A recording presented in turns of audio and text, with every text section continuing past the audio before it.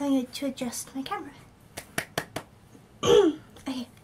Hihi Marshmallows! It is time for part 2 of my MCM London haul cosplay thing. So I'm going to show you guys all the figures I bought at Con. Woo! First of all, I'm going to show you some blind box things. These are keychains from the Ichiban store. One of them I got, one of them Ghost got, but he had two, so he gave one to me. Thank you! Thank you so much. Okay, so this one, I don't know which way around it is. I think this is the one I got, which is a hidden figure, because on the back of the box you have the different keychain designs you can get. Mine was one of these surprise ones, and yeah, I'll show you which one. Once I get it open, because I haven't opened quite a few of the things I bought at Con yet. It's like a pixelated version of Gun Girl Online Kirito, with his long hair and his light sword, energy sword thing. Yeah, it's kind of cute, very random, quite different. I wasn't expecting it. But yeah, it's cool. Not, you know, building up a huge pile of rubbish on my bed from opening stuff.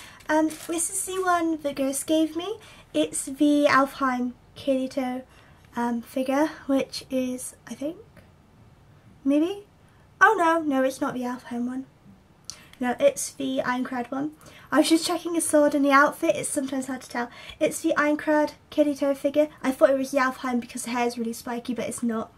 It's the Ironclad one, and it's really cute, and I do like Kirito, so it's really sweet. Okay, so the smallest figure I got at Con was a blind box figure of a Sailor Moon character. Ta-da! And I'll show you what I got. Sorry if I get the names wrong.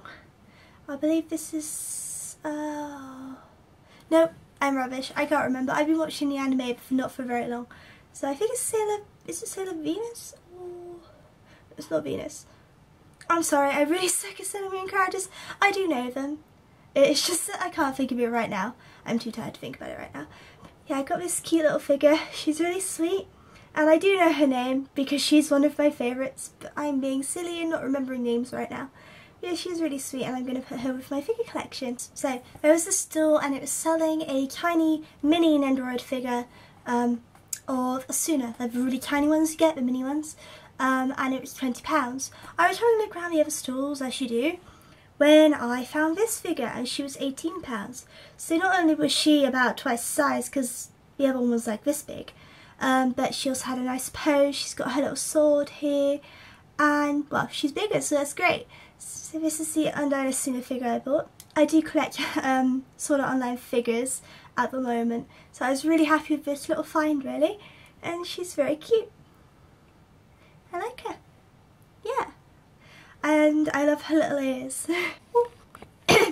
Okay, so now it's for the bigger figures from my collection, the Nendoroid style figures I bought. First up, I have Supersonico. She's still got her figure in the back because I had her on her stand. She's super cute. Her headband doesn't like to stay on very well, which is a bit of a pain. I had to put a blue tack on to keep it on.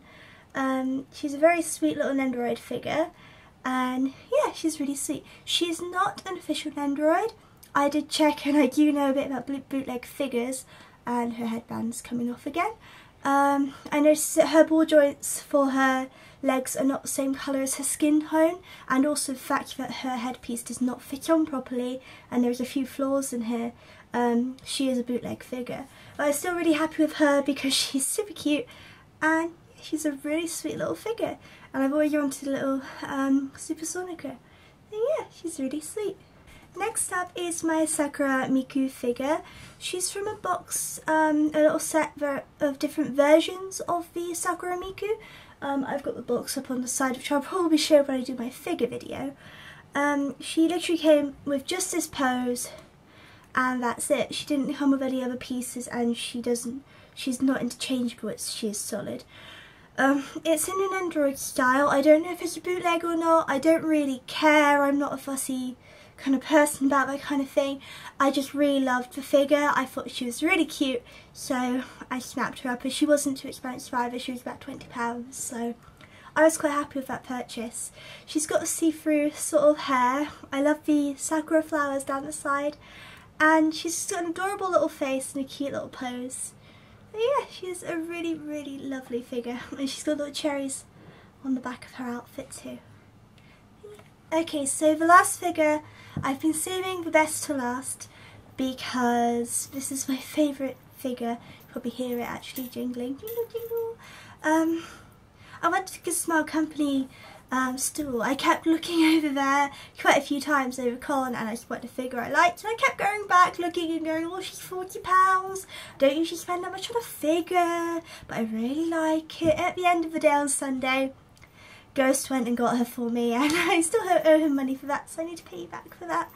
And I have these, I think it's a snowbell,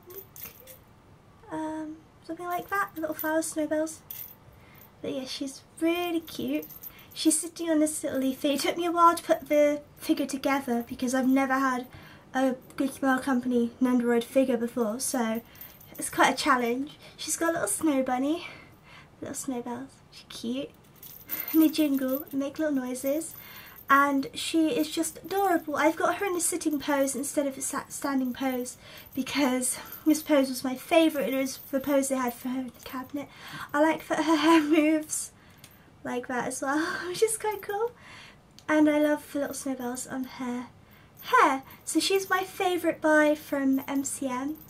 She is just absolutely adorable. And yeah, I don't know what else to say. She's just really cute and she's my third Miku figure, I think. I've got a mini Nendoroid of Miku as well as the Sakura one. So yeah, I'm really happy with that. So yeah, so that's it really for my haul from MCM May 2015. I really enjoyed going to the convention, had loads of fun, and I was so happy to meet lots of new people. It was a shame we couldn't see you, Marwan. Hopefully we'll see you next time and I hope you get better soon. And it was lovely also to see Emma-chan and all of her friends because they were all so lovely and it's fun to do photo shoots and go and have Chinese with you guys. I can't wait to see lots of people again at MCM in October and I'll see you all guys soon. Bye bye, yeah.